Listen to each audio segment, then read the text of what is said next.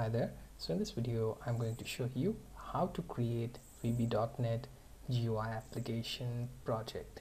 So first thing, open your Visual Studio, then click on File menu, then select New, then click on Project.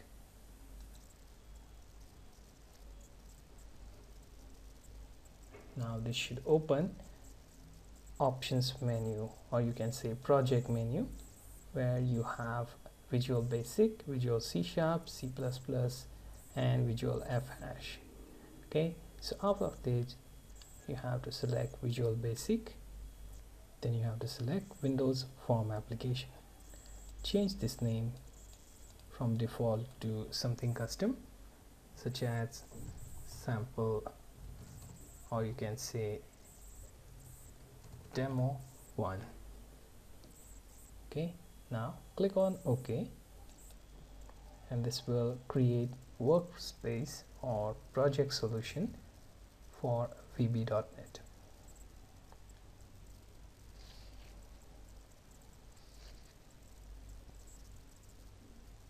Okay, here you see a blank form here.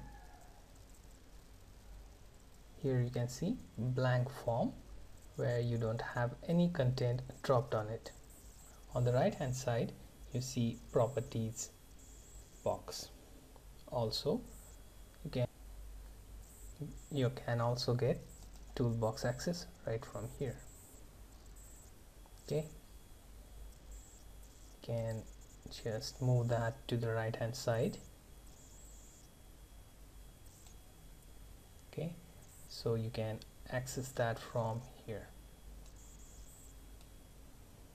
Alright, now I'm going to change the name of this form. So I'm going to select it and then check properties. Okay, and here on text it says form 1. You can change that to something else. Okay, there are also some other properties such as minimize, maximize, show icon. You also can specify the size here. You can specify scroll.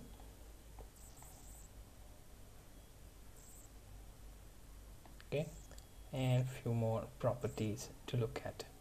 If you go through this, then you can easily find some of the common properties that you can use on this GUI window.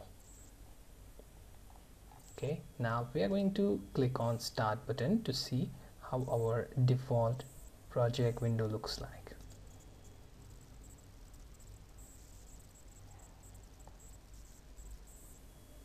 Okay, so this is our default window made from VB.NET project. Okay, so here you see it has form 1 as default title, which you can change, and the size is set to 300 by 300, which also can be changed, and no other elements right now on the form.